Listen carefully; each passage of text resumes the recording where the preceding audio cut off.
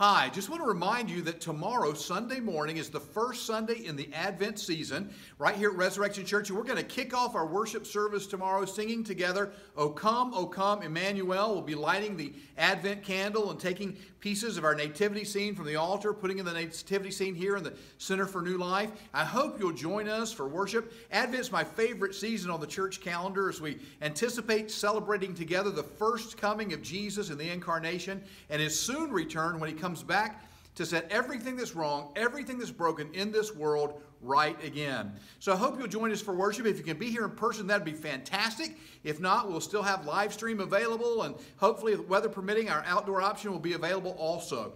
Also want to remind you that this past week our elders met for nearly 3 hours as we talked and prayed together through Governor Cooper's recent executive order and how that does or should affect us as a church.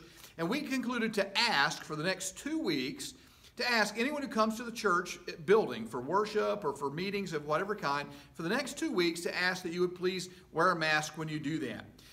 The issue isn't about masks. It's not whether or not that's the best way to handle the pandemic. The issue is simply worshiping Jesus and doing our best to honor the Lord and honor one another in the process.